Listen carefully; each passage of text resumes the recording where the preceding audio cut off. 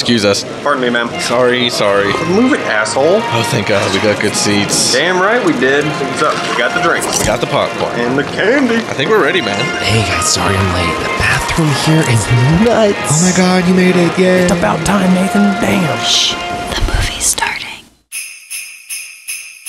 Ho, and ho, everyone. Oh my God. And welcome to a very special Christmas episode of the Silver Linings playlist. And before you listen any further, let's just say you're someone who doesn't celebrate Christmas. That is totally fine. Mm-hmm. We're covering a movie today that I don't know if you really need to be a huge Christmas enjoyer to, enjoy. Sure. We're talking about a very special movie today, but I can't do it alone. Right. I certainly could, but no one would want to listen to that. So I have here a great co-host, returning as always every week, Nathan Simmons. Welcome, Nathan. Hey, I'm Nathan, and I want fairies on roller skates, clowns, and fire eaters. And Bally is a big old humbug who is not here today. Last I saw, he was spray painting his beard and his hair white with snow paint and murdering somebody in the back of a van dressed as Santa Claus. And we told him, we don't like your face. You're not the real Santa. Right. And then he slapped us in the mouth. It was very rude. He did. But that's okay, because we got one of Santa's little helpers here to help us out covering this episode. Nathan, will you do with the honors? Absolutely. Introducing my Oh, That's a Scary Movie co-host, past and future guest of the show, and my wonderful life partner, Ashley, is here today. Hi. So the good news is we couldn't get a woman for the Blue is the Warmest Color episode. But we got one for Deadly Games. Yeah, we were like, well, we do have another French movie on the schedule, and we need a mother's perspective on Dial Code Santa Claus. Yeah, I love that both women in your lives were like, no, on the Blue is the Warmest Color. Yeah, no thank you. No thank you. So this is a very special episode, and if you were tuning in for the very first time to our show, welcome. This is, in sitcoms, they would often have like Christmas-centric special episodes. Well, that's what you're tuning in today, because this does come out Christmas Day. After you finished watching the Urkel animated special that's on Max for some reason. Is that really happening? Yeah, new Urkel. It was coming to Max, but now it's coming to Shudder. Sure. It's fucking terrifying. New Urkel. I got a new Urkel. Nathan, this was your pick for us this time. We're not talking 365 Days sequel, unfortunately. We're talking Deadly. Unfortunately. Do you find this to be a step down from 365 Days? I don't know. Lateral move? I think they're both equally terrifying. Yeah, so this is a movie that I had heard about for a long time, and like the big sort of narrative around this is that the director more or less accused Christopher Columbus and John Hughes of plagiarizing his film to make Home Alone. Right. I think there are some some reasons to feel that way, but tonally, I don't know that you could have a more different film. Yeah. This is one I'd seen clips of over the years, and then I truly blind bought the 4K of this film.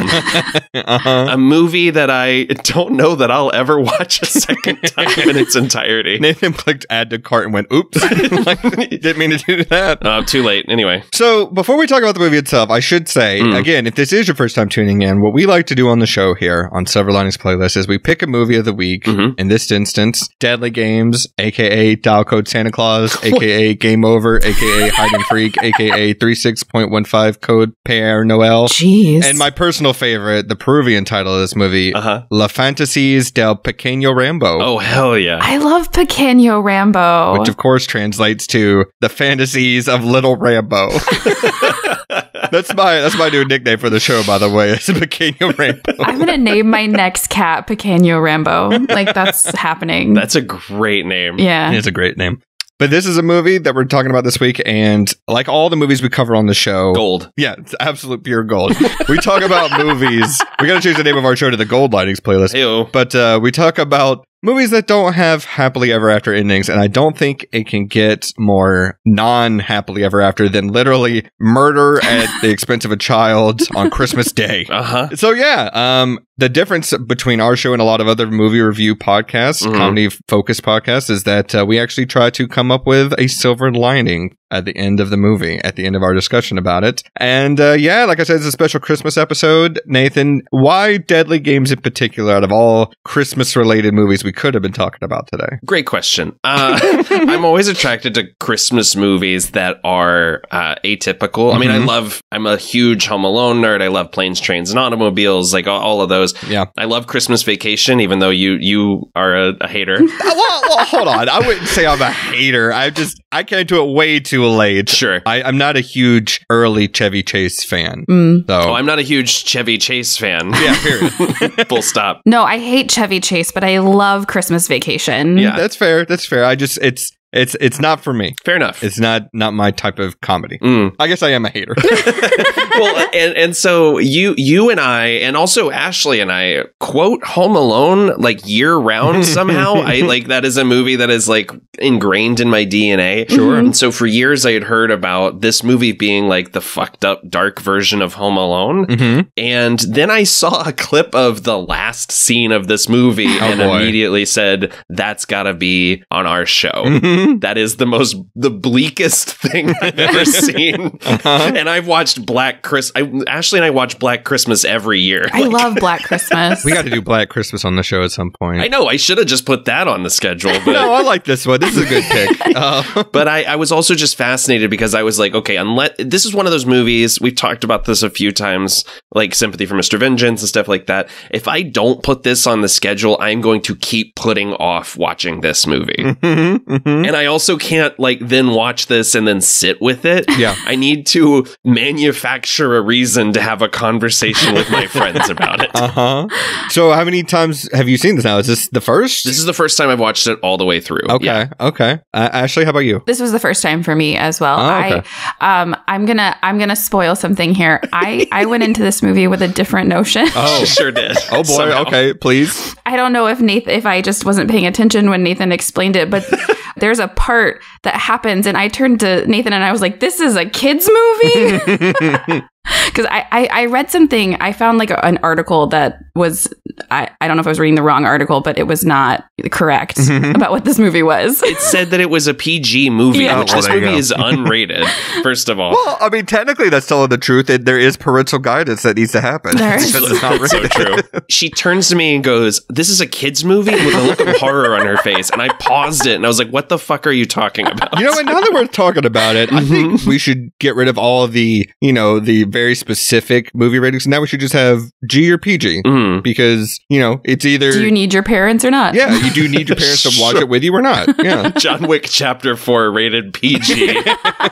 Hereditary rated PG. Titanic rated PG. Honestly, a lot of crossover between this and John Wick, if we're being honest. There is a lot of crossover. There's a lot of crossover with Rambo too, apparently. Yeah. So this is my first time watching it as well. I had heard of this movie God damn it, my tongue is tied today. Tangentially, I had heard of this movie, but it seemed like one of those movies I'm like, okay, the idea is the idea, and that's really all that's good about it, Like, the movie cannot live up to the idea of it, but I gotta say, I had a pretty good time watching this.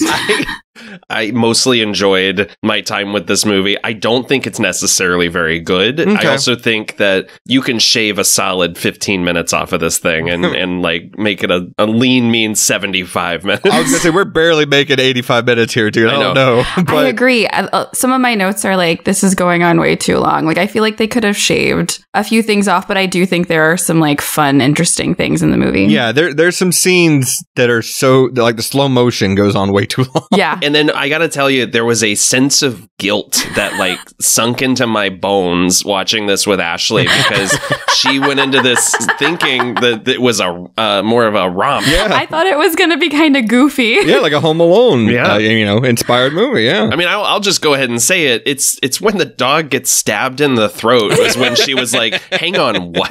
I was like, there's no way they're going to show that, right? I've already made when we post episodes for this show, I post a clip from the movie, and that way maybe if people haven't seen the movie, they get an idea of what we're talking about. I did that scene, but I had to edit around the dog being stabbed in the throat with a cake knife. With a pie server? Yeah. Cake knife. Cake knife.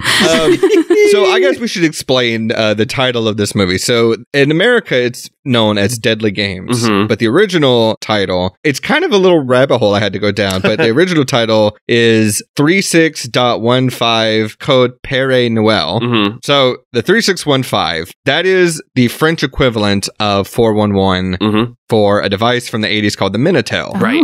Which was essentially the internet before the internet. Yeah. I was not familiar with the Minitel personally, but they use it a lot in this movie, so it kind of, I did some digging. Apparently, it was a lot more innovative than I could have thought. I imagine it was just like, one-to-one kind of chats, but like you could make online purchases, you could, get train reservation tickets and things like that. And yes, you could do text messaging chats on it. And so what you could do is also a very rudimentary kind of search engine thing of like, if you wanted to get information about something, you could type 36.15 and then whatever you wanted information on. So, 36.15 trains. Right. And it would give you, like a Wikipedia summary of trains. Apparently, that's where the title from this movie comes from, because Père Noël was basically Santa Claus. Right, Father Christmas. Father Christmas is the direct translation. Yeah, so that's where the original title comes from. So basically, Get the 411 on Santa Claus is the name of this movie. And if your mom is the billionaire manager of a department store, okay, you clearly have access to a computer. I need a course on French economics because this bitch manages a toy store and lives in a castle. Right. Like, what? I have so many notes. Most of my notes are about this mom's job, if I'm being honest with you. She lives in Wayne Manor. Dude, this house is fucking massive. It's ridiculous. It's clearly a repurposed hotel, right? I don't. It does seem like it's like two of Wayne Manors just stitched onto one each other. It's so big that there's an entire room the size of my house that the mom does not know about. Yeah. And the grandpa doesn't know about. Yes. And it also has a bridge connecting it. Yeah. A room containing the toys of all this kid's ancestors. It's wild. This house needs a directory. Like you need like a mall directory. Like you are here. There's a pit in the middle of the house that has a rope bridge, and then what's the toy store from Home Alone 2? Like that Duncan's guy's Toy Chest. Duncan's Toy Chest. Good pull. I just watched Home Alone 2 yesterday before watching this movie. Oh man. This movie we could have avoided all of this if Thomas just gave Santa 2 turtle doves. If only he would have shared his turtle doves with him. Man, okay, so I'm very excited to talk about this movie. It's perfect timing. Yes. I don't know if you'll be able to pick this up on mics, but it's pouring rain outside, which is the Florida equivalent of snowing. It's the holiday season. I got here a little nice little jar of Martinelli's gold medal sparkling cider. Okay. So this is like, perfect for talking about Christmas related movies. Yeah. So I'm very excited to dive into Deadly Games, aka Dial Code Santa Claus, aka Game Over, aka Hide and Freak, aka 36.15 Code Père Noël, aka Las Fantasías del Pequeño Rambo. Based on the novel Push by Sapphire. I was waiting for who was going to do it. So the year is 1989. This movie comes out mere months before Home Alone has its premiere, which I'm sure we'll talk about a lot of the similarities and the dissimilarities between the two, but it's kind of impossible to talk about one movie without the other. Right. The director is René Manzur, who you may actually be familiar with if you're not even that into French cinema, because Kathleen Kennedy, who is now the head of Lucasfilms and works in the Star Wars division of Disney, she had been working with Steven Spielberg and Christopher Columbus and a few others back in the late 80s, early 90s. She saw this movie and then hired him to work on several things you may know of, such as the Highlander TV series. Oh my God. The Indiana Jones Chronicles and Young Indiana Jones. I loved Young Indiana Jones. That actually makes perfect sense. Right? They were like, oh, you put children in peril? Let's get you to do Young Indiana Jones. Let's give you one with a whip. He's also worked on Red Shoe Diaries and one of my favorite show titles ever, the French drama TV series called The Judge is a Woman. I love that. The judge is a woman and I'm a cyborg and it's okay. And it's okay. The movie stars, some people you may be familiar with. The most popular of this cast is Bridget Fosse. The grandpa is Louis Decroix, Patrick Florsheim, Francois Eric Gendron, Stephanie Legros and Alain Lalanne. Yeah. Did you happen to look up his filmography, Nathan? The kid that played Thomas? Yes. No, I did not. I'm going to blow your mind here. Okay. Oh, no. He's still working to this day. He's Robert Pattinson. He's still working to this day, but not as an actor. Oh. He's been working in VFX, and dude, his career is insane. Oh. Okay, listen to this shit. Okay. He did 3 small movies from 2003 to 2008. Okay. And then do you want to take a guess what his next job was in 2008? 2008.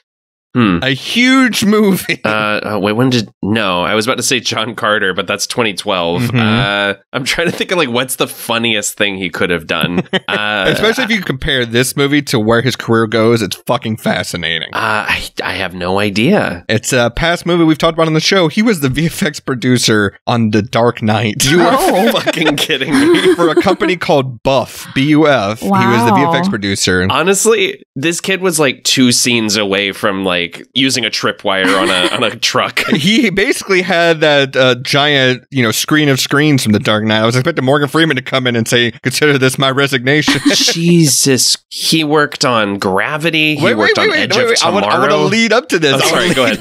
Yes, please. So from there, he works on 2009 Splice, Wow, which you may be familiar with, that sci-fi Adrian Brody movie, and then goes on to, work on fucking Avatar, Gravity, Edge of Tomorrow, The Revenant, Dark Phoenix, Black Widow, The Suicide Squad, The Batman, and so many more. Like, this dude Wow. is coming up in the VFX world. It's fucking crazy. Oh, and also he's the director's son. Oh. Yeah, so there you go. Nepo baby. Gotta put him in his fucking place.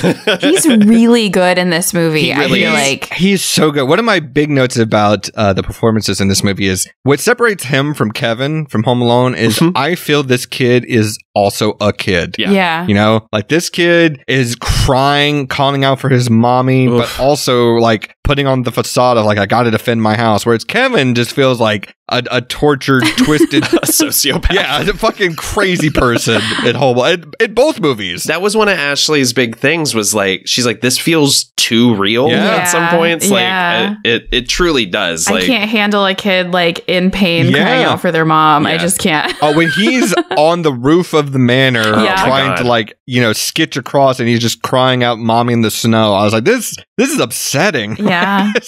This kid has got the juice. I think the relationship between Thomas and Poppy is like the cutest thing ever. Oh, it's amazing. Like how much he cares about his grandfather is adorable. And how much the grandfather like plays into what Thomas is doing the whole time. He gives in 100% to this kid's imagination and everything. It's awesome. I mean, the difference between Thomas and Kevin, especially towards the beginning, is this movie makes no bones about the fact that Thomas is acting out because he's so lonely. Right. Kevin's just kind of a brat. Yeah, which is, the structure of this character is, as you mentioned, yes, he's very lonely. Literally, his only friends are a kid that he fucking hates that calls him a very derogative word. The R slur. The hard R. His dog, which he loses very early on in the movie, and then his grandfather, who is going blind. Like, this kid's got fucking nobody. Yeah. And he's left alone on So here's the thing. I think the timeline of this movie is a bit odd because I thought it was Christmas Day. Right. Based on the mom when she's at the job talking. She says tonight is Christmas, which is the weirdest phrasing. Right. Tonight is Christmas. I don't know.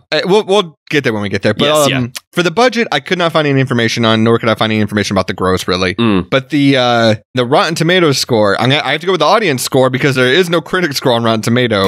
It's a 56%.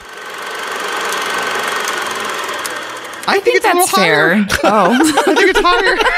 It's a fun movie. It's a fun movie. I gotta ask though, like, I feel like this movie was kind of lost for a while, right? Yeah. Like, it was sort of rediscovered in the last, like, decade and then released on home video. But yeah, I think that might have something to do with it. Yeah, Vinegar Syndrome did a release of this movie, a restoration and release of it. They are doing the Lord's work over at Vinegar Syndrome. The New York Ninja. I gotta see New York Ninja. Dude, Holy shit. It's insane. My 4K of the Prophecy trilogy just shipped today, so I'm so stoked. Yeah, Vinegar Syndrome is doing the Lord's work in terms of home media, what Tubi is doing to streaming. Yes. Yeah. There you go. So I'm gonna pour myself another glass of this sparkling cider just because it's the best time of year to have it. It is. Right. That reminds me. I know Ashley's answer to this question. Dustin, are you an eggnog guy at all? I am, but my boy. There's a caveat. Okay. It cannot taste like someone dipped a Sharpie in it because a lot of fucking eggnogs that you can get at the store have like a permanent marker aftertaste. It's very odd. I don't know how to describe it. Sure. I gotta tell you, the best one I just had recently, it's gonna sound funny, but it's actually the lactate eggnog. Like, no. It's really good. For when you want to get your baby fucked up?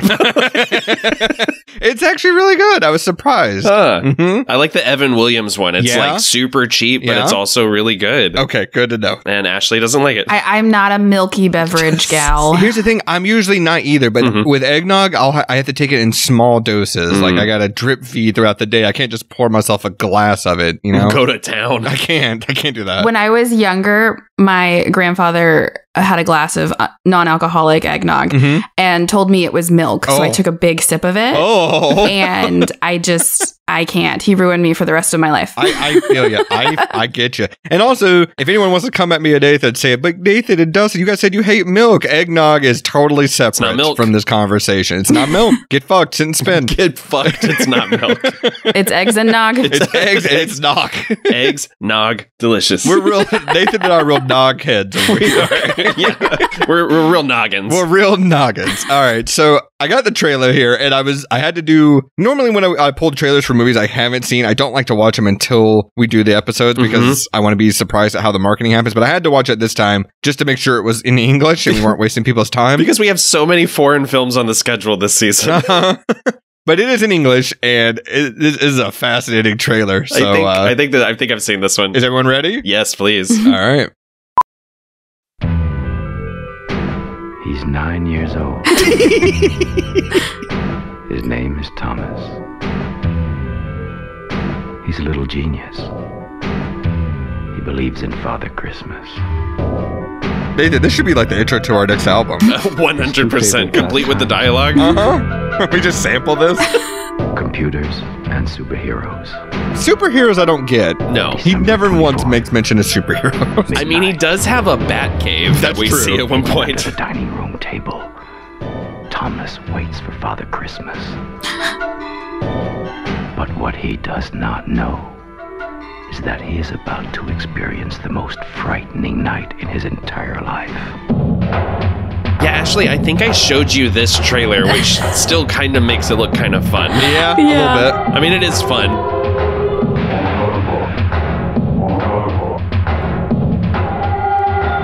Not showing any of the Santa. Yeah, really hiding that Santa's the bat. Oh, I mean, probably because of the, Silent Night, Deadly Night backlash. The controversy, yeah.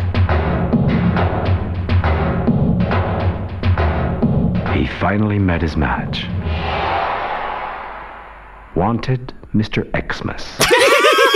I guess there's another title we could add to the list. Hell yeah. I like that. There's another version of the trailer that Vinegar Syndrome put out that is like set to that Eye of the Tiger knockoff song. Oh my gosh, that was so funny. That was. Dude, the music in this movie is so... The choices are inspired because... I could not believe that there is an original Bonnie Tyler song in this movie. This song is fucking crazy. The lyrics are amazing. It's fucking crazy. I had to look it up. The lyrics of this song. Yeah, I read them to Ashley last night. Stay a little Jesus.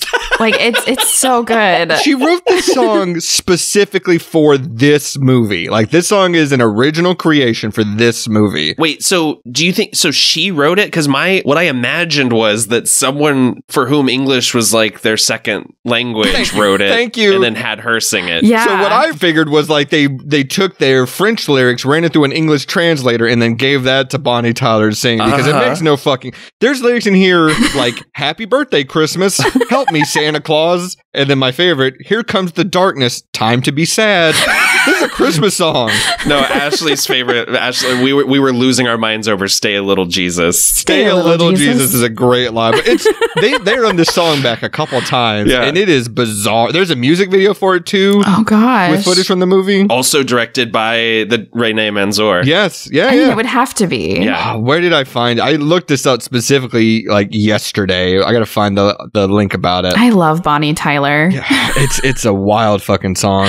She goes so hard. She does, but they got that, and then continuing from our conversation from The Flash, they just created Clearwater in here. Yeah. It's a bizarre fucking song. There is a repeated motif that it's the little jingle that the train does whenever he sends it after Santa Claus that I realize sounds exactly like the bells in Hairdresser on Fire by Morrissey. Like I'm 99% sure it's stolen from that song. Well, there's that, and then there's the song during like the first scene where we get introduced to Thomas, and it sounds like fucking if the singer from Simple Minds joined like Cheap Trick or something. It's so or White Snake. Yes. It's a weird fucking song. I don't know. The music is insane in this movie. But Christmas! That's exactly what it sounds like. But no, I feel like that adds to the charm of this movie, because if I had to pitch this movie, I would say, yes, it is like a little bit similar to Home Alone. Yeah. But it's also really steeped in that campy slasher feel of the 80s, where we were just taking every kind of idea and slapping a slasher spin on it. The tone of this movie is like the whiplash of tone is so wild. Like, well, not even whiplash. It's just, it's so incredible to me how this movie pivots between like, we are watching a kid dressed as Rambo, but he's like fighting for his life. Like it is fully, I mean, it's like Jamie Lloyd, right? Dressed as a clown running away from Michael Myers on the roof. Yeah. Like, it's truly insane. Yeah, I could see that. I would agree with that. I mean, I think the beginning, we have this like wild intro of this kid waking up in like a fighter plane. Oh my God. And he's like super sweaty and he's sharpening his plastic knives. And then later on, we're going to see a full grown man slap a kid in the mouth. Yeah. Like it's, Yeah. it is sort of like a swift tonal change. But I also think it's important that early on we see the killer like early on to sort of establish that there's something off about him. It's played a little ambiguous, but it's not hard to figure out what his deal is. Yeah. I need some more answers on this guy. I would like some more answers because I do. I just wrote my first note of the movie was like, he's just like me for real when he's trying to join in on a snowball fight and everyone just leaves. It's some Charlie Brown level shit going on here. No, he comes out and Nathan says under his breath, he's dressed like a hot dog. Yeah, like a very furry hot dog. He is. We're all looking for the guy that did this. He's dressed like a hot dog, but he also looks like if Harry and Marv from Home Alone were one person. Yeah, if you smash their heads together, wiped away the blood, that's what you have. Yeah. Yeah. I think this movie has set itself up where there could be a good sequel to it. Like, obviously it's too late now, but I think it would be interesting in a sequel to see what this guy's deal was about. But then again, I also kind of like the ambiguity of it. It's like, is he just a fucking crazy person? Is he like kids a little too much? Right. Yeah, I need to know. I need to know what his deal is. Certainly that implication. Yeah. Like, I don't know. It depends on the movie for me, but this one, I needed to know. Yeah. Like, why he's doing this. Because we've talked about this. Like, Michael Myers drives you nuts because you're like, why can't he be killed? Yeah. But you're also like super on board for Billy and Black Christmas because like the ambiguity makes him scarier. Well, because they don't add, over the different like entries in the franchise for Halloween, I feel like they introduce supernatural elements that make it like confusing. Yeah. Whereas like Billy and Black Christmas, it's just cut and dry. Like, you don't need to know. Yeah. I don't know. That's the benefit of having one movie versus let's have multiple studios and different writers 100%. Put their spin on it. But yeah, I agree. Yeah. And then when you throw a child in peril into the mix, sometimes it is nice to be like, so why is he after the child? Yeah. Well, I think they set up enough that I think what there would have been one moment that really would have sold this. So he talks to Thomas on the Minotaur pretending to be Santa. He gets his name and his address. Yeah. And then when he gets fired from Thomas's mom, the way you connect this a little bit better is have the mom have her name on the name tag. Mm-hmm. So he sees the same last names. Oh, sure. And then he's like, I'll go get, that's where Thomas lives. His mom just fired me. Well, he does hear Roland say like, send the toys over to the boss's kid. Yeah. True. I guess that's fair. I think there's enough there to connect why he goes after Thomas specifically. I think so too. But yeah, I would like some more of his deal. Have snowball fights ever been as hype in real life as they are in movies? I mean, us all growing up in the South. I was going to say, we all live in Florida. Well, so I think pre-internet, yeah, I think they were pretty hype. I mean, now everybody's throwing their phones. Now they're throwing slurs on the internet. And so that's the equivalent of a snowball fight out there. My first note about Thomas, I actually had two. My first one was this kid dreams in English, which I thought was very funny. He's having this Vietnam-esque flashback going on in his mind while he's sleeping, and it's all English. Oh, I thought that was like his sound system's already kicked on in the morning. I thought that was his like alarm to wake him up. Right. Oh, see, I thought that was him dreaming, and then he just wakes up out of it. I like that too. I Okay. like that idea that he's watched enough war movies that he's dreaming and that. I mean, there is a dreamlike quality to this whole movie, Yeah. so I think that's a fair interpretation. But also, my second note is I gasped when I saw this kid's mullet for the first time. It was out of control. It would make Swayze blush. It would. It's great. It's a great haircut. It's great.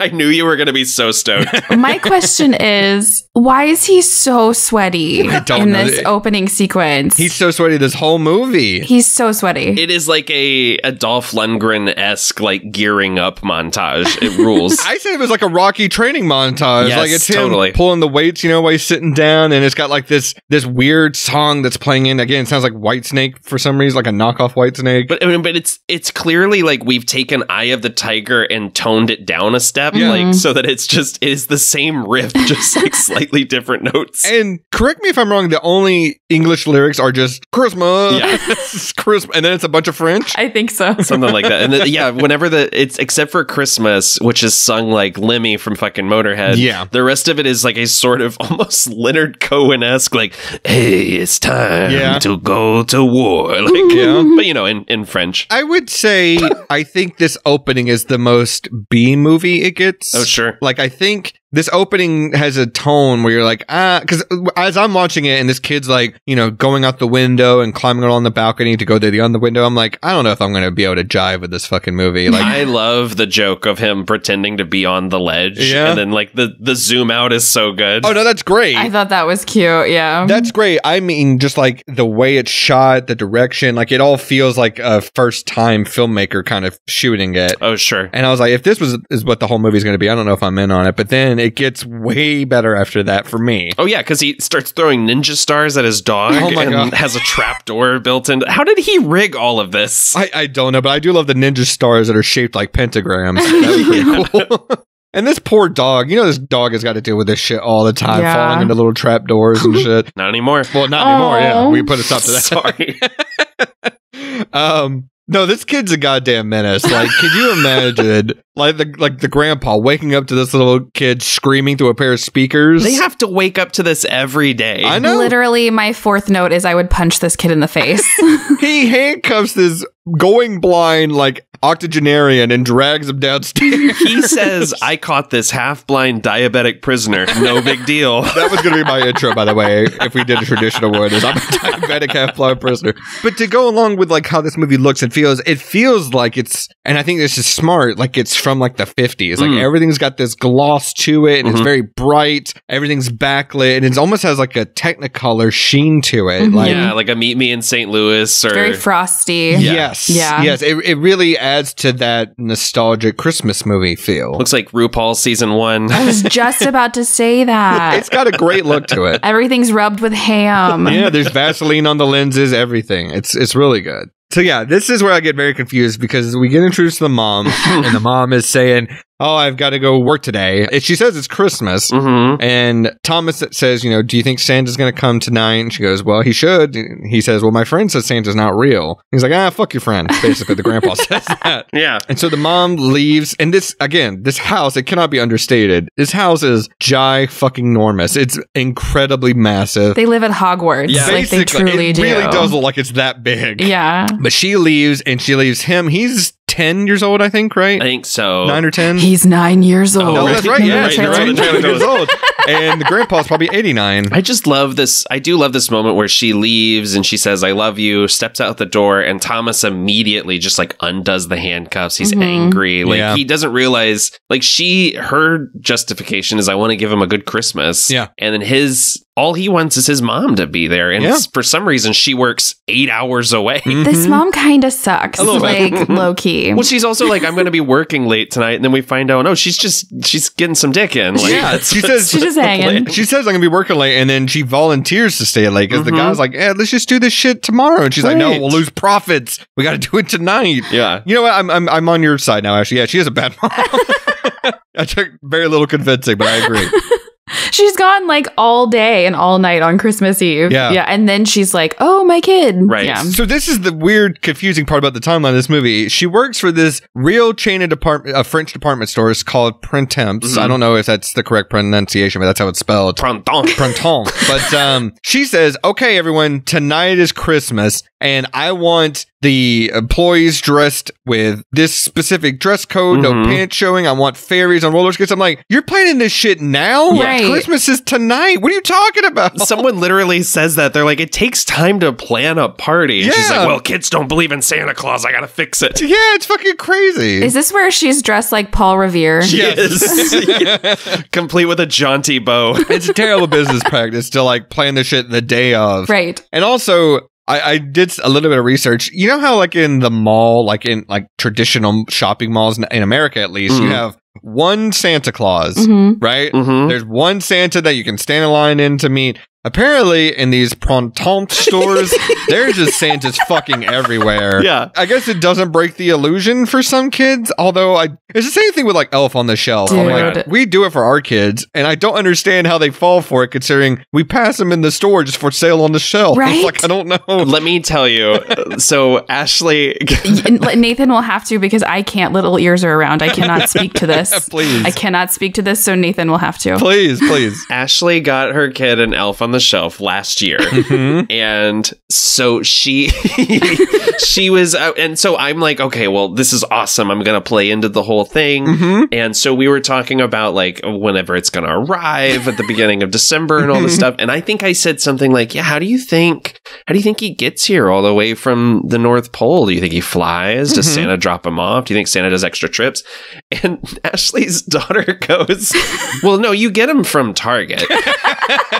Like she like I'm a fucking idiot. You dipshit. And like it's my favorite thing in the world that she knows two things are true. One, they come from Target. Two, they have magic powers. There you go.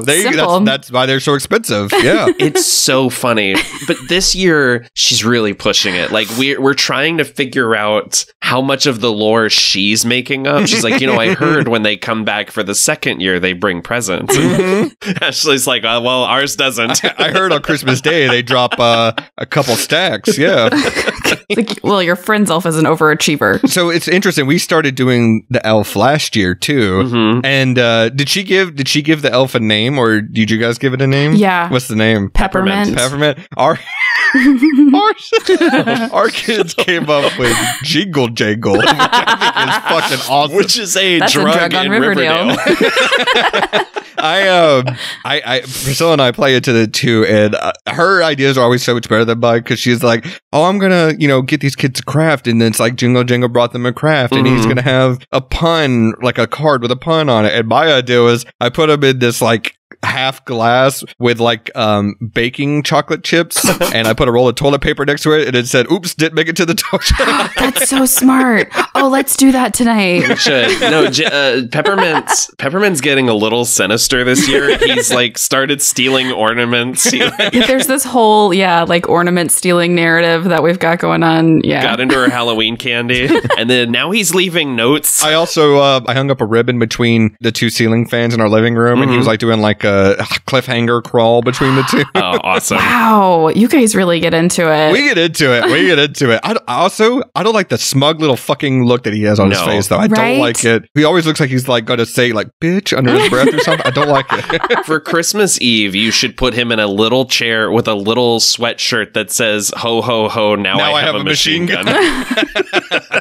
That would be just for me. That's just my elf on the shelf. Totally. Next year, I kind of want to get there's variants of it. I want to get a black one too and just have them together. Like just have them be like Buddies Jingle Jangle and I don't know, John Jingleheimer Schmidt. Yeah. Peppermint's got some melanin. Oh yeah. Oh nice. Peppermint was the last one on the shelf. Yeah. He's great. We got a bunch of costumes for R2. Like he's got a pizza slice that I put him in the microwave, and then I said I'll be here today, but a gone tomato. That's good, dude. You're crushing it. I gotta take notes. I've gotta really take notes. doing well over here, guys. Damn. Like I haven't even moved in yet, but I'll wake up like sometimes in the morning and be like, "Did you move the elf?" Like I'm trying to help. I'm trying to do my part. Or when he's not over here, he'll text me. Yeah. I keep a notepad by my bed. I wake up in the middle of the night with ideas. That's great. Oh, it's so good. Now I'm thinking like we're gonna have like our car hood propped open and he's gonna have like little grease on his face. Oh, that's good. Like a little wrench in his hand.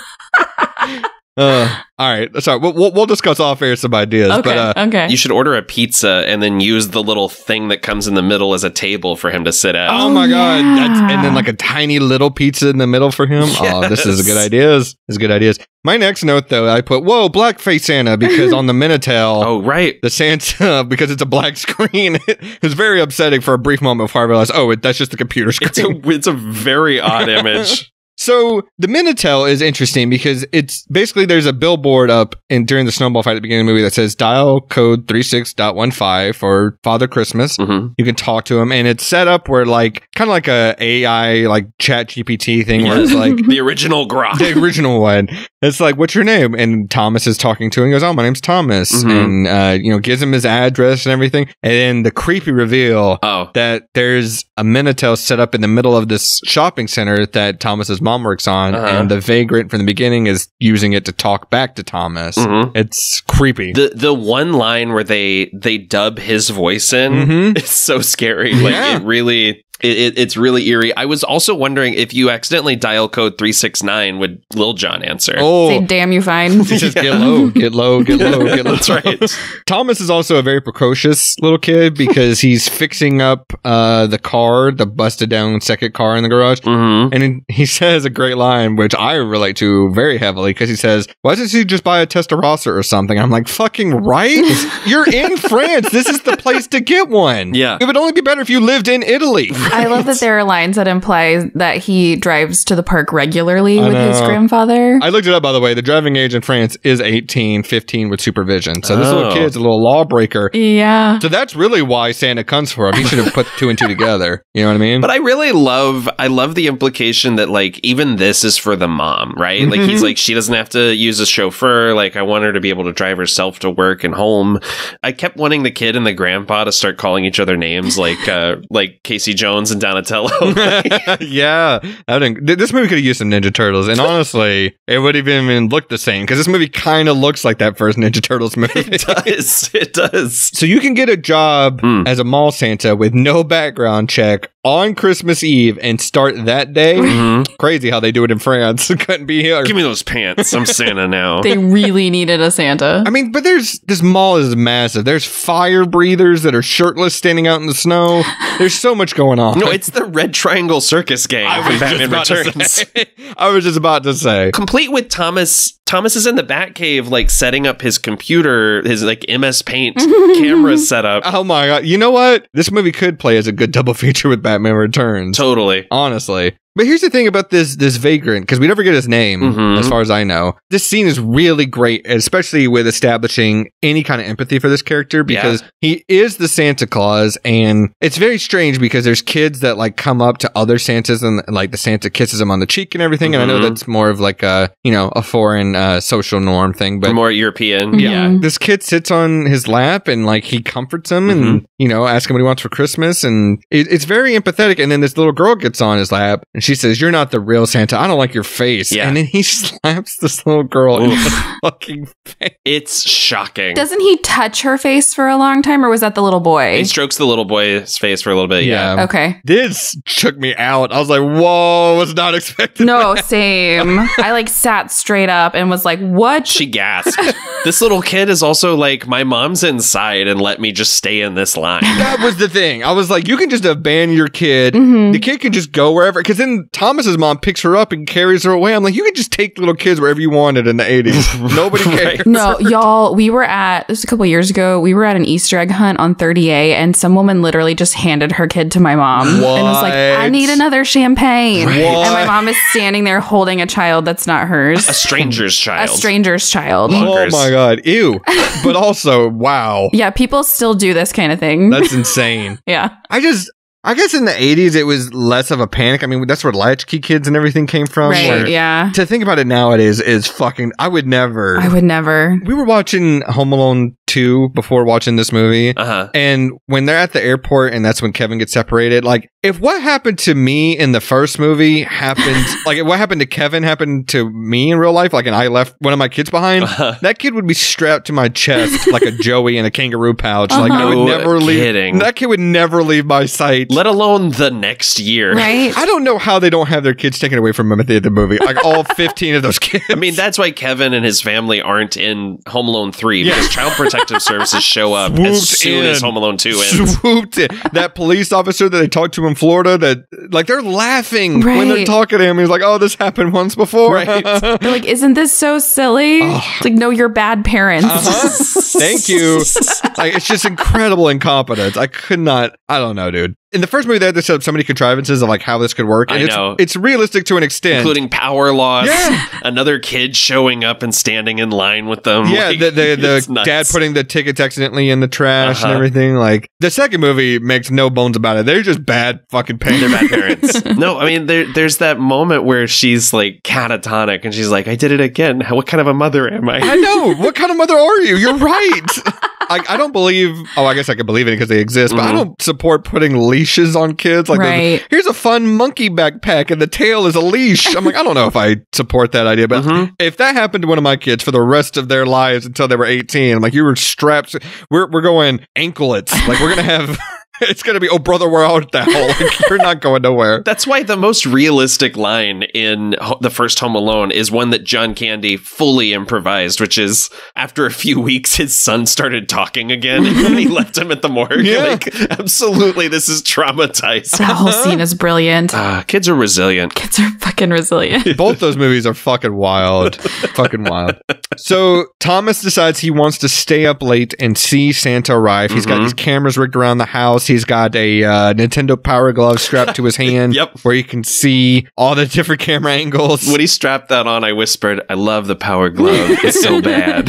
And he's like, I want to stay up to see Santa so I can, prove to my friends that he's real. And his mom gives him a call and says, hey, you need to go to sleep. Like, if Santa won't come if you're awake. And then the second you fall asleep, he'll come visit you. But also, this mom calls it like midnight. It's like 10 o'clock. Multiple times. Yeah. She's like, it's so crazy to me that she expects people to still be up. And is this where she tells him that Santa's going to turn into an ogre? Yeah, if you catch Santa, he'll turn into an ogre. This mom is just as much to blame for this shit as anyone else in this movie. But he sleeps under this long dining room table right in front of the chimney, which is amazing to me that this house only has one chimney too, by the way. Jesus Christ. Yeah. So here's the thing. The way this scene plays out, I thought he was dreaming because they really amplify like the fog in the scene, like the haze and like the bright lights, but a rope comes down the chimney and Thomas wakes up and he sees the boots and the red pants and the red coat and the basket full of toys and he lights up. He's like, oh, there he is. And this chimney's so big that Father Christmas comes down with also like a bunch of stuff strapped to his back. Yep. Too. Right. How did he do this? I don't know. That scene in Gremlins, where Phoebe Cates talks about how her dad died. That's got to be the wildest thing ever in a Christmas-related movie, right? To the point where they like make fun of it in Gremlins 2. Like they have a similar monologue. That movie stops dead to tell you about that shit, which is fucking wild. That scene is wild. I watched that for the first time as a kid, and my parents had to like make up a lie about how like, well, she just lost faith in Santa Claus. Oh she my says God. that's how I learned Santa Claus isn't real in a movie that is ostensibly aimed at a younger audience. Yeah. Yeah, no, I think about that scene now like once a week. Like that shit is wild. That's a wild story to tell in your Christmas movie. So I guess we should put a trigger warning here. Yeah. I know if Mally was here, he'd want to talk about it, but we always talk about one of our favorite websites on the show, doesthedogdiet.com. Right. Very helpful. If you were to check for this movie, unfortunately, you would get an affirmative that the dog sees the Santa and just starts tearing at him, and Thomas is under the table watching, trying to get the dog to stop, but trying to be quiet so Santa doesn't hear him. And the Santa grabs a cake knife, a pie server thing off the table, and stabs this dog in the throat, complete with squirting blood and everything. Like they don't shy away from it. It's on screen. Yeah. It's a lot. Yeah. That's when Ashley shouts, "This is a kid's movie." Yeah. I did shout it. Truly.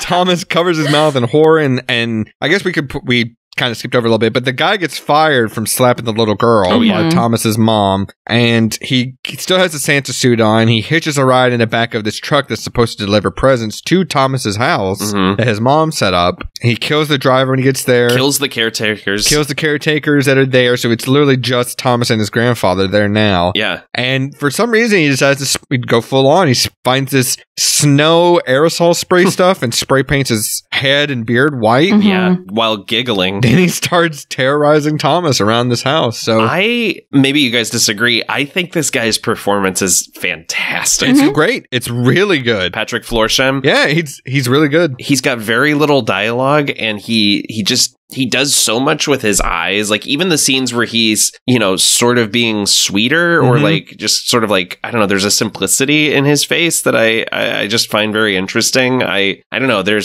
I love his performance, and he's terrifying. Yeah, there's a great moment later on during the movie where he is stalking Thomas, and then he has like this very whimsical moment, and then he goes right back into stalking Thomas, which we'll get there when we get there. But yeah, he plays this character that could be very simple, just, stab, stab, stab, kind of feeling to it, but he plays it with a very nuanced way. Right. That I think does separate this movie from just being camp. Like, it's not like those other Silent Night, Deadly Night type movies or something like that, Have you seen those, by the way? Very brief moments, and I'm like, nah, I could do without it. I like the Brian Usno ones, but that's about it. I mean, and those are bad, but they're fun. Have you seen the Santa Sleigh movie with what's his name in it? Stone Cold Steve Austin? No, it's not Stone Cold. It's is it Goldberg that plays him? Oh, you're right. I think you're right. I haven't seen it, but I saw clips and it looked like it may be worth my time. It's weird. The movie opens with like 15 celebrity cameos of people around a dinner table getting murdered, including James Caan and Fran Drescher. Like, it's the weirdest cast for that movie. All right, so not worth it, or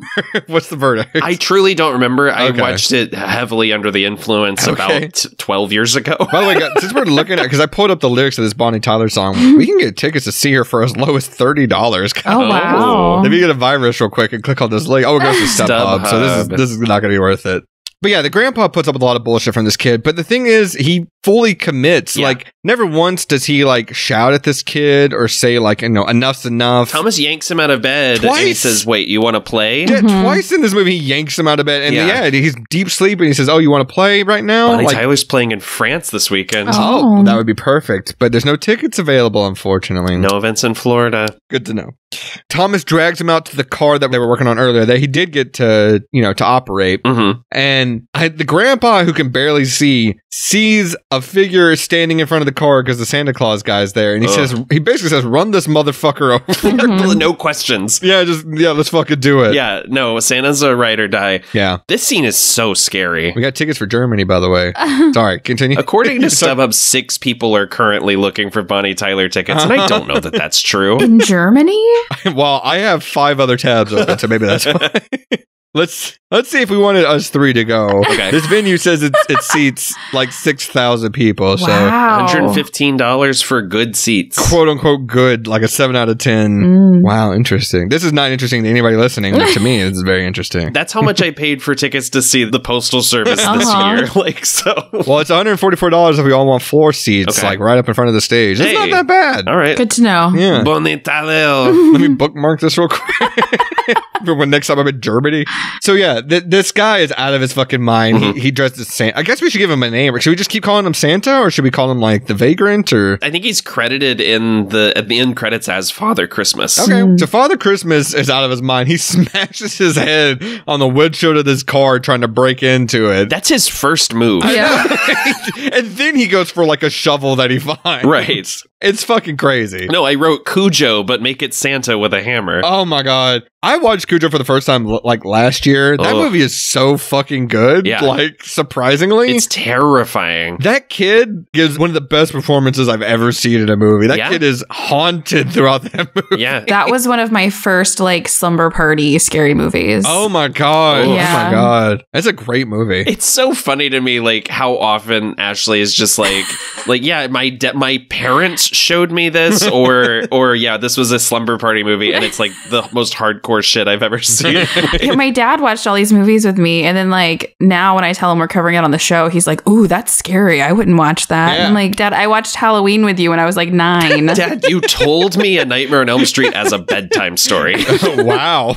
Wow. My dad, he didn't tell me it was a movie. He just told me the story of Freddy Krueger as a bedtime story. Oh my god. Yep. I'm trying to get Scarlett. She's about to be 11. She's starting to get into horror very briefly. We watched the first Child's Play, and now I'm trying to get her to watch A Nightmare on Elm Street because I think she can handle that now. Because these 80s movies, I feel like she sees them as very camp. Sure. Child's Play definitely is, but I think she's ready to go to the next level. So Lots of explosions in Child's Play. So many explosions. So many. We've talked about this. Speaking of other, 80s franchises, this kid goes full Halloween 2018 and has like these shutter doors that he programs to drop down. Oh my gosh. Yeah, this kid is like built, like, I wrote down, this is the original Five Nights at Freddy's, because he like drops all these blast doors. He's checking monitors for Santa Claus. He's going full Rorschach. Like, I'm not locked in here with you. You're locked in here with me.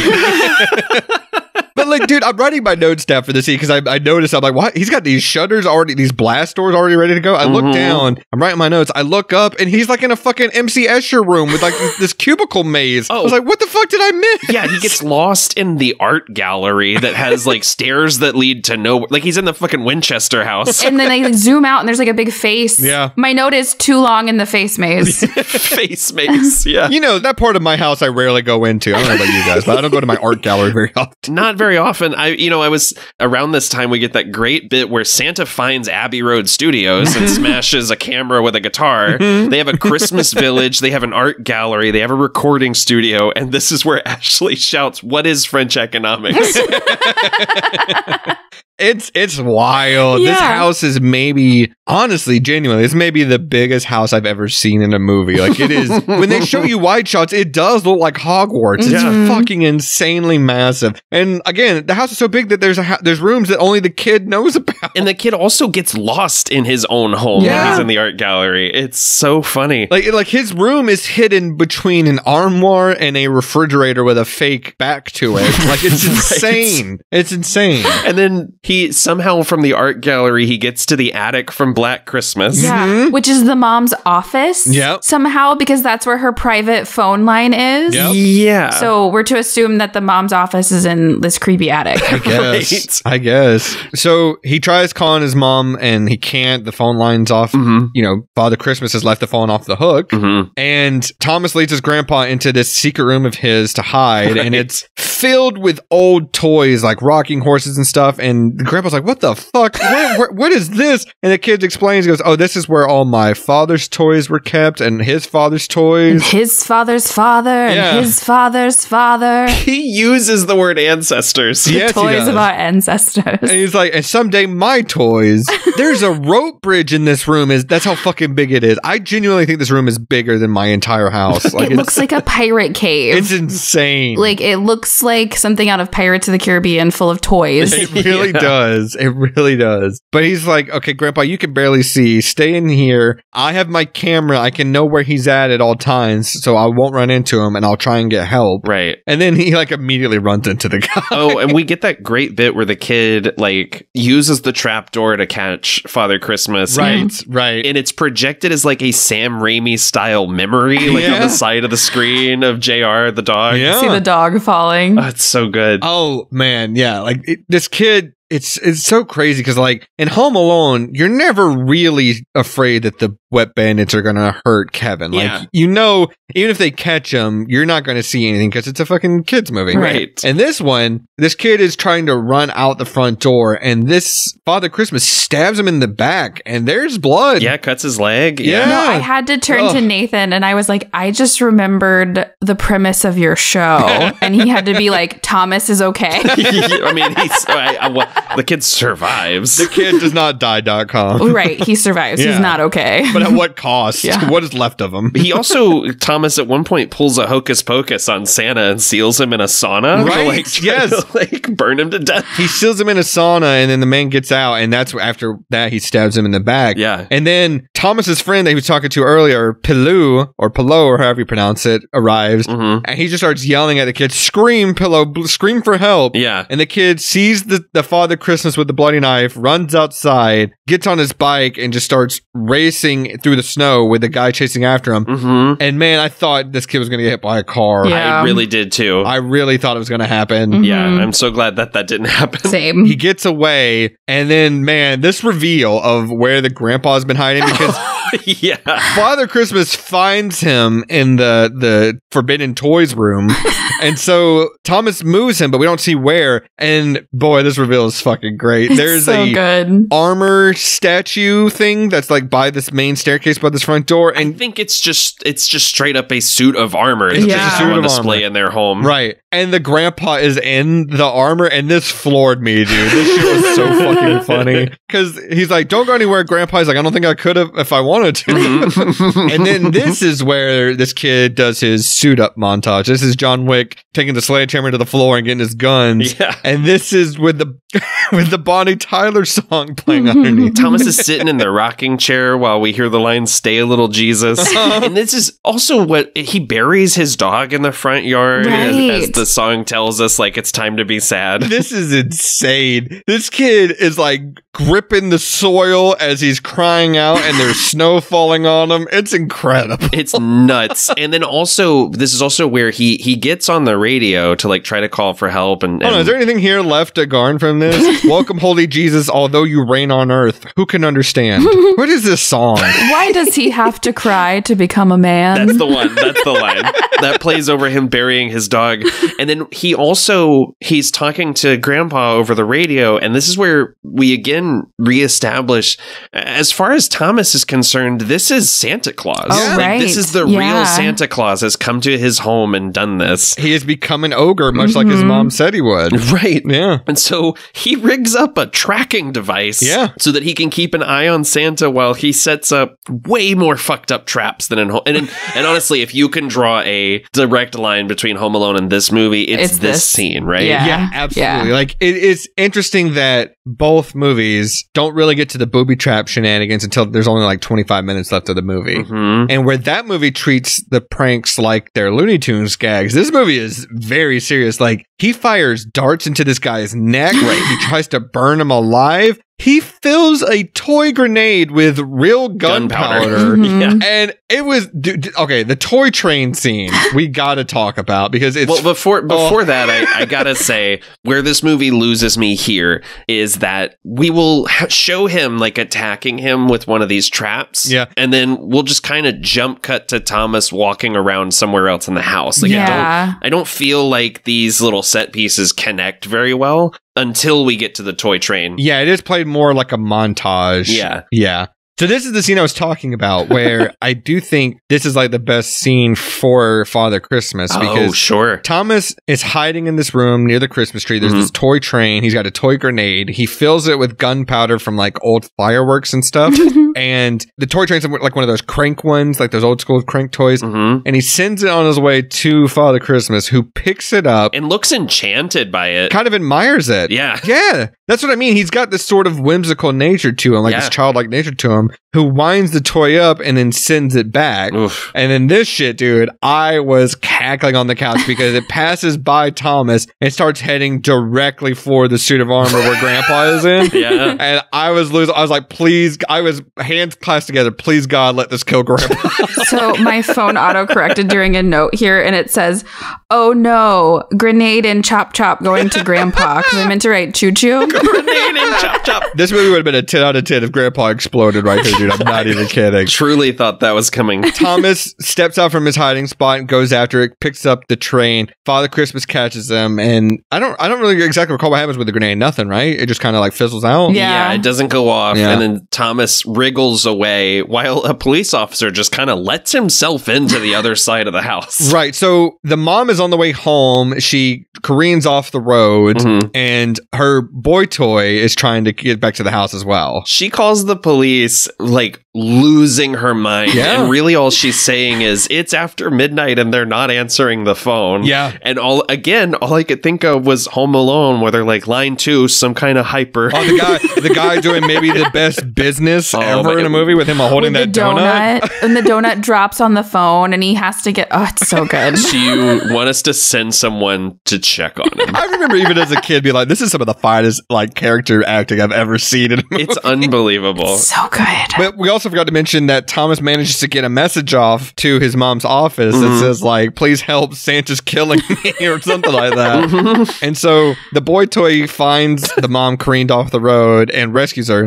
And they start heading back to the house. A cop is there investigating, and Father Christmas kills him too, right? Yes. Yeah. Yeah. Off camera, I think. I don't think we see it. Yeah, we don't. He hunts him into that Shining-esque row of trees that we see a few times. Here's my question too I wanted to ask.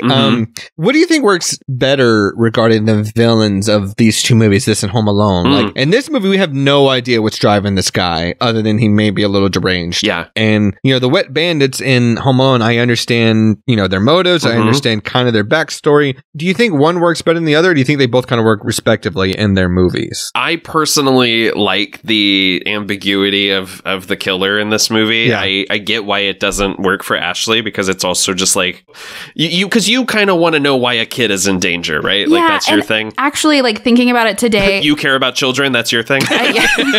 Thinking about it today and going over my notes, sure. I think that I can see a motivation that's different than what I thought last night when we were watching it. Oh, interesting. Okay. I do think he's very deranged, obviously. Yeah. Serial killer, what have you. But I think that there is a childlike softness that you can't miss with him. Oh, totally. Yeah. And I think there's a part of this character that either wants to be a child or missed out on playing with children. Yeah, can I tell you my kind of headcanon for this? Because there is a scene that I think kind of solidifies what exactly this dude's all about. Yeah. When he finally catches Thomas and holds a knife to his throat. Yes. And he says, I caught you, I win. Oh, yeah. Now it's your turn. Now I'll hide. Yeah. He wants to force someone to play with him. That's what I think it is. Yeah. I think in my very simplified, made up backstory for this guy is he had a terrible childhood. He didn't get to celebrate Christmas. Yeah. He always wanted to. And then, that led him down a bad path of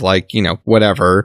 And that's why at the beginning, he just wants to join in on the snowball fight and he's pushed away. Yeah. He's even like, I'll be the Santa Claus and that way I can bring kids. I know we keep bringing it up, but there's a scene in Home Alone 2 with the toy store owner, Duncan, that talks about like how much he just likes kids and he thinks that people don't like kids, just have a chip on their shoulder and they don't really, children have this sense of wonder to them that they don't have. I think that kind of plays into sense here to this guy of like, he sees the innocence in children. That's why that scene is kind of filmed in slow motion and he's like, caressing their cheeks. I don't think it's anything more than that. I agree. Yeah, I think there is, like when I was watching it last night, there is sort of this initial like creepy feel like, oh, this guy maybe likes kids a little too much. Right.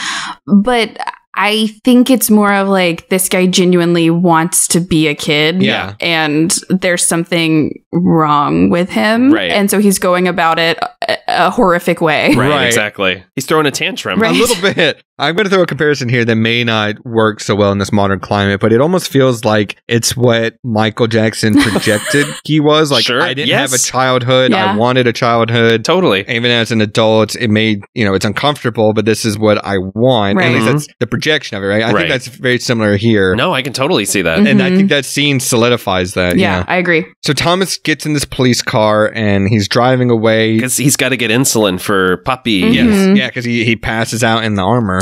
What a sentence. And he races off in this car. And this is a great jump scare. Like, I did not see this coming. Oh my God, yes. He's driving away in this police car, and honestly, it's framed exactly like our album cover. Like, we're in the back seat of this police car. Dude, we gotta do a Christmas album and use this as the cover. We see Thomas in the rearview mirror, and he's radioing in on the police scanner, and then Father Christmas gets out from behind the back seat and says, "You're cheating." Oh, it's so scary. Thomas wrecks his car. It's a great little scare moment. Like, it really got me. Yeah. But it's also very funny to me that, like, Thomas is radioing and he's like, "This is car 27," and it's clearly a child screaming, and the person on the other end calmly goes like, "Go for 27." Yeah. Johnson, your voice sounds a little different. But he wrecks this car, and much like Wolf of Wall Street, you see the blood trickling from his forehead and everything, and it's real crazy. 2 movies in a row with a kid getting whiplash, which is like a bummer. Yeah, it's real crazy. And this scene is great.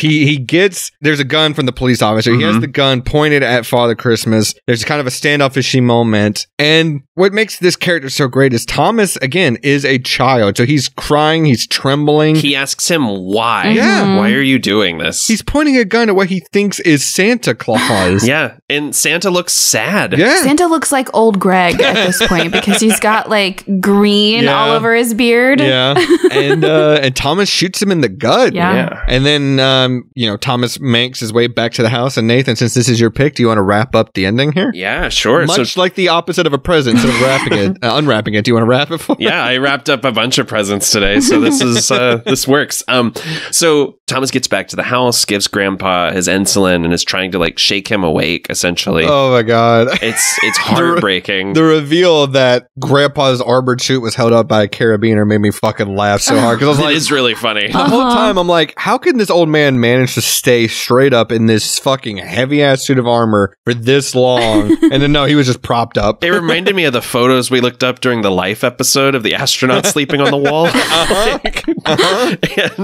And then he gives Grandpa his insulin, and that's when Father Christmas arrives again, covered in mud, bleeding from his stomach, and just reaching out for Thomas. And Grandpa manages to grab the gun, can't see shit, tells Thomas to get down, and a shot rings out. Yep. That's when Mom and Roland arrive, find dead Santa and at the feet of Thomas, and Thomas tells his mom, "It's my fault. I wanted to see Santa Claus." Aww. Pan over to Father Christmas's corpse as we roll credits.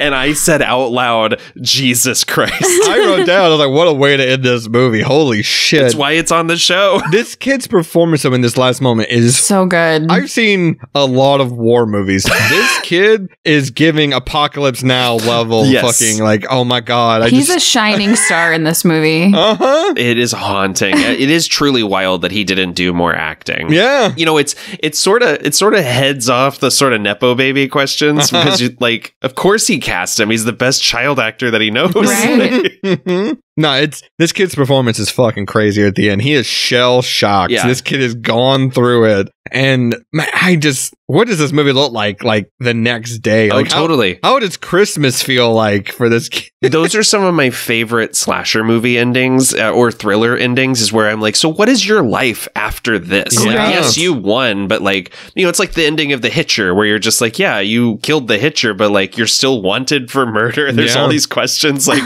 this. What is Christmas morning like after this? Is he like, I don't want to play with any of these fucking toys? You know what, man? Speaking of endings like that, I think next season we finally got to do it. I think we finally got to talk about Sleepaway Camp. Oh, man. Because that movie, the way it ends, I'm like, what does the next 2 minutes of this movie look like? Right. And then the sequel is like, we're not interested in telling you that. I had no interest in those sequels. So yeah, I think we should. It is just like, that movie's 80 minutes long, and I think the episode's going to be 4 hours long. That might be our longest episode by far. We have to split it up into 2 parts.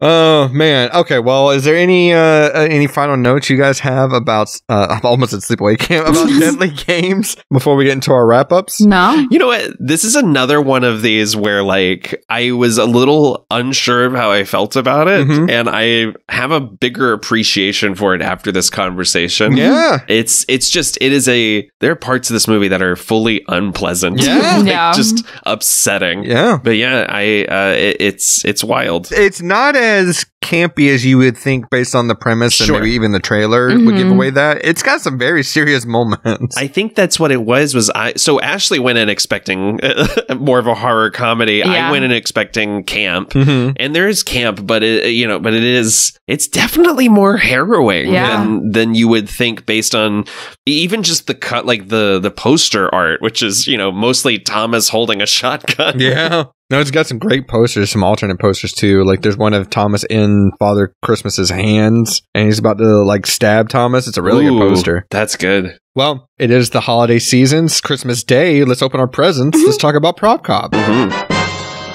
So for new listeners to our show, Prop Cop is a segment where we pick one prop each from the movie that we would like to, unwrap under the Christmas tree.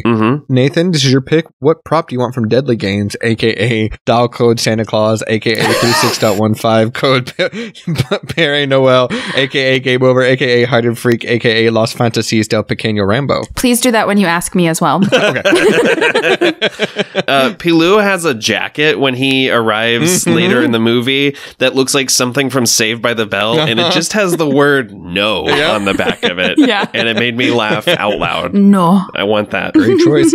Ashley, I'm going to do it in reverse order. What prop would you like from Los Fantasías del Pequeño Rambo, aka 36.15 Code Père Noël, aka Hide and Freak, aka Game Over, aka Dial Code Santa Claus, aka Deadly Games? I have two, if that's okay. Sure. Because I'm a plant lady. I want all of the plants that are in like the main corridor of the castle. They have some great houseplants. And then I'm also a photographer, and there's a really great like old-fashioned camera that the guy in the mall is taking photos of Santa with. And I want that camera. I like those little cameras too. Yeah. There's a scene in this movie where, and this is a great scene we didn't talk about, but Grandpa and Thomas are playing what's essentially a board game version of Dungeons and Dragons. Oh yeah. And there's a little wizard figurine that's on the board. I'm like, I fucking want that wizard, man.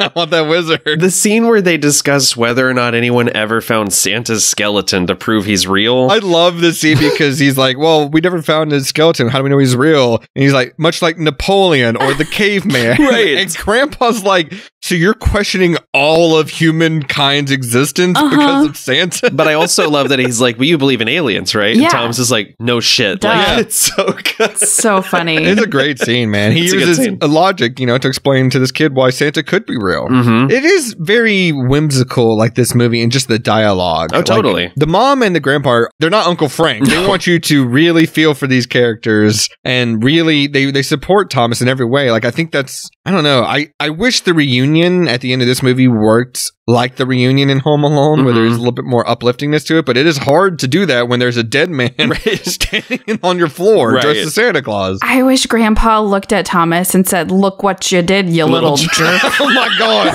Oh my God. 10 out of 10 movie if it ended that way. Oh man. When Thomas goes in to wake him up, he yells, get out of here, you nosy little pervert, before I slap you silly. Now I just want to edit in Uncle Frank dialogue into clips from this movie. Oh man. Terrible. Just terrible. Well, what about bit parts? There's lots of people, at the mall early on in this movie. There's plenty of room for the three of us to join in on the fun. So I went with, and I mentioned him earlier, the shirtless fire breather that's at the mall, but also it's snowing. So I don't know if there's like an open roof to this mall, but I want to be that guy. I love it. Nathan? So when we see Father Christmas at the mall, there is an extremely uninterested goth standing right next to him who looks like Robert Smith with no makeup. I want to be them. That's a good choice. So I forgot about bit part. Oh, okay. And I was going to say the fire breathing guy. Oh, okay. But then my second pick is I've always just wanted to be a little Parisian child deep down. So I'll be one of the kids playing the snowball fight? The snowball game? Gotcha. Yeah, the snowball fight. You should be the one who shouts, he's not part of the gang. That would be when me. Father Christmas shows up. That would be me. My backup was I want to be Marion's mom, the little girl that's not on screen, but she does leave her child there by herself to get slapped by a homeless man pretending to be Santa. Oh my God. All right, well, It's Christmas season, and while we're ending the movie on murder in front of a child, we do need to, put everyone back in the Christmas spirit. Totally. We need a silver lining for Deadly Games. I'm not going to go through the AKAs, but Nathan, what is your Christmas lining to Deadly Games? Well, Thomas's crisis of faith is over. There you go. All right. He did say he wanted to see Santa. He fucking saw him. He saw him. So there you go. Yeah. The reason I paused was I realized we could have called it Silver Bells lining. Oh, man. Silver Bells linings. Next year, baby. Oh, God damn it. Ashley, what do you got? Mine is that Poppy got a free shot of insulin. He didn't have to pay for that shit. That's right. That came from the caretakers or whatever. Because he's not in America. He also got that shot off, too. And there you go. So 2 shots. 2 shots. Back to back. Me shooting you hitting the floor. Yeah. I wrote that not only did Thomas defend his home, but the vagrant won't be ruining anyone else's Christmas. Aww. There you go. So there you go. Yeah, I mean, there's not really, even if with our silver linings, I mean, that's why they're not called gold linings. I mean, there is still some damage done here at the end of the movie. So if you watch Deadly Games, and much like Ashley, you are not prepared for what we were about to watch, and you need a pick-me-up, something to double feature the movie with. What is a good movie people can watch after that is somewhat related in the same similar vein? Or, you could go, off charts and just do something wildly different. But what's a movie people can watch after they watch Deadly Games? And what we said off mic was no one is allowed to pick Home Alone because that's just way too obvious. So I'll go ahead and go first. My pick-me-up is Home Alone 2, Lost in New York. You son of a bitch. Because I watched it right before I watched this movie, and I do like the Home Alone 1 a lot.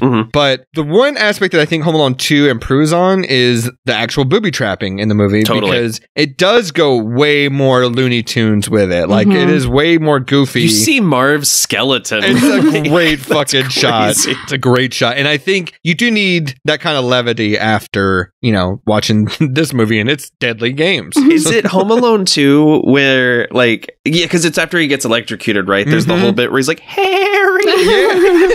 He does. It's so good. Daniel Stern does incredible, physical acting in that movie. Unreal. Way more than the first one. Yeah. Like, when he's crawling on all fours after getting electrocuted, he's going,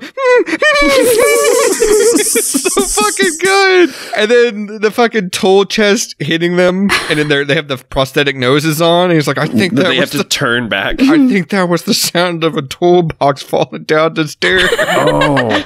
It's good. If you haven't seen Home Alone 2 in a while, put it on. It's fucking worth it. It's a great movie. The movie that allows Joe Pesci to be a little bit more like his character from Goodfellas, in that he holds a child at gunpoint in the third act. And would have shot him if it wasn't covered in kerosene. Fully would have murdered him. I don't know what's worse, Joe Pesci holding a gun to you like that, or threatening to bite off your fingers like he does in the first movie. Oh, sure. I don't know.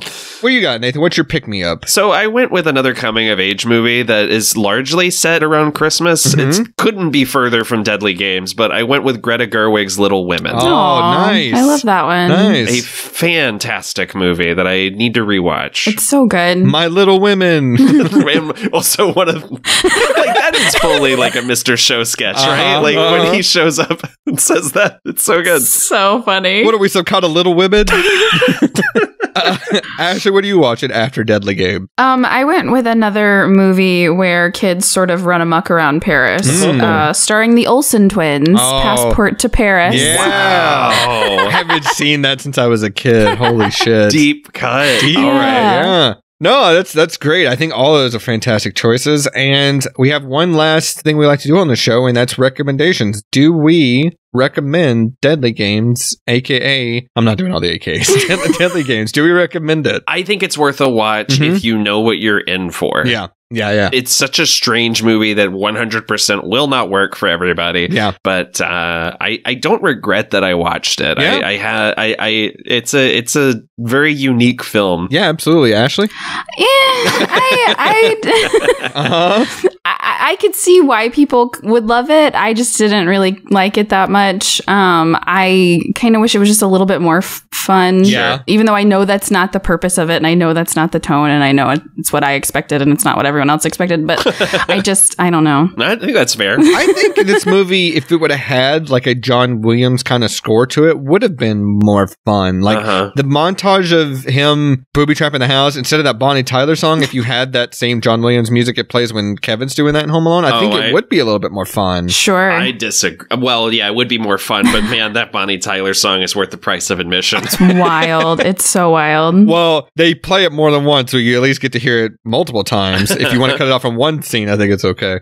No, I think so. I think it's a fun enough time. Like you said, if you know what you're expecting, and even if you've made it this far and you're like, what the fuck is this movie? I still think it's worth seeing. Totally. And if nothing else, then a fun experiment of seeing, like, this is what the story could be without that John Hughesification of those Home Alone movies. Right. And I think it's rare to see a movie where a kid is the protagonist and they get stabbed and they bleed. It's wild. It's pretty visceral. Well, it is the whiplash of, like, the beginning of the movie with the sort of Eye of the Tiger montage could not be further from the last 5 minutes of this movie. You're right. Yeah. You're right. Yeah. It could use like a 10% fun increase in it. Yeah. I definitely agree. Mm-hmm. I don't know how you do that. Maybe maybe if you give Thomas someone else to play off of, like if Palou wasn't such a piece of shit character, like if he wasn't an asshole, maybe that could have played into it. But I mean, that's the sequel, right? Is what Palou did on his ride home. Yeah. Again, I think this would have been good at the time to do a sequel to it. I mean, I couldn't imagine this movie costing that much money. No. Other than like,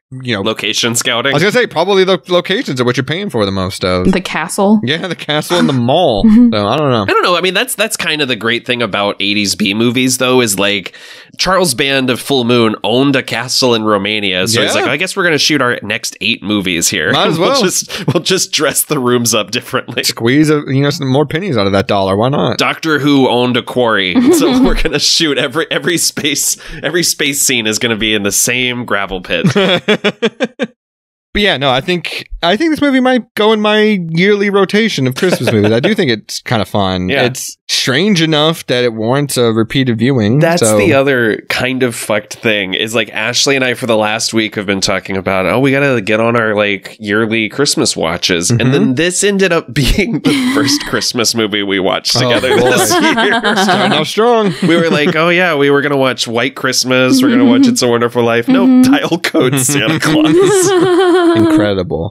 Anyway, that is Deadly Games, aka Dial Code Santa Claus, aka Game Over, aka Hide and Freak. I'm doing these off memory, by the way. Wow. Hide and Freak is wild. He says it, I think, in the movie, too. 36.15, code Père Noël, and of course, the best, Las Fantasías del Pequeño Rambo.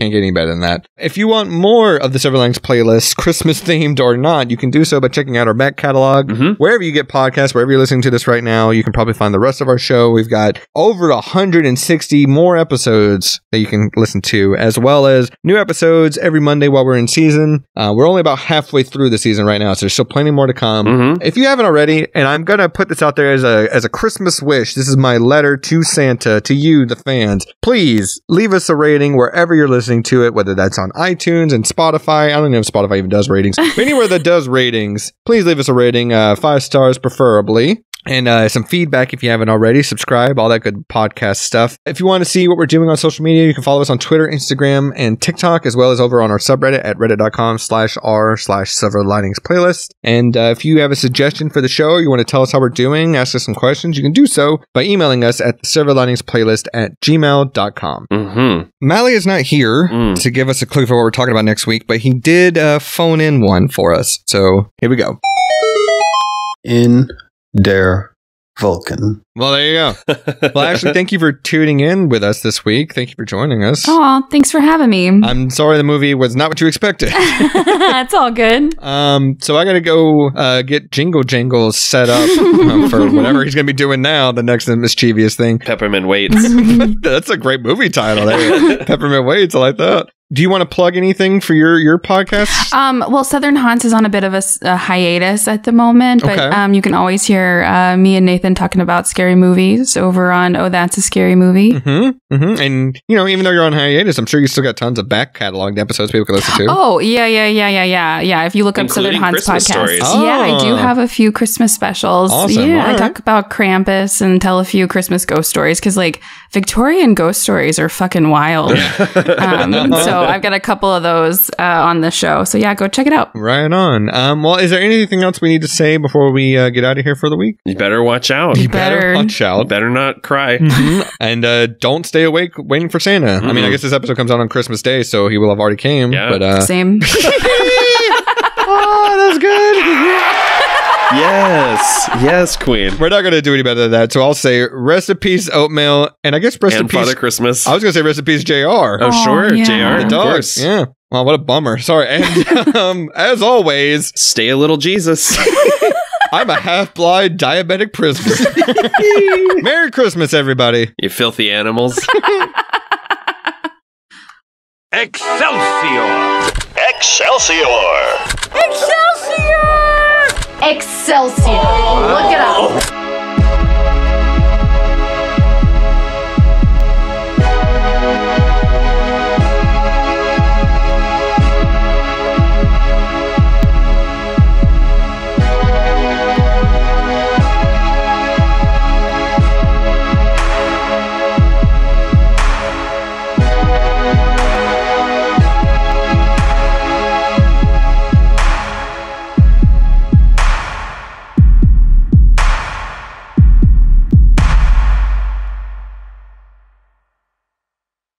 Stay a little Jesus.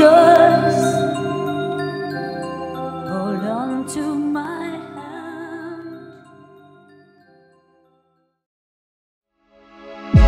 And that wraps up another fantastic episode of the Silver Linings playlist. If you would be so kind, we ask that you leave us some feedback on how we did, plus a like and subscribe. We'll be back next week with another great episode. See ya!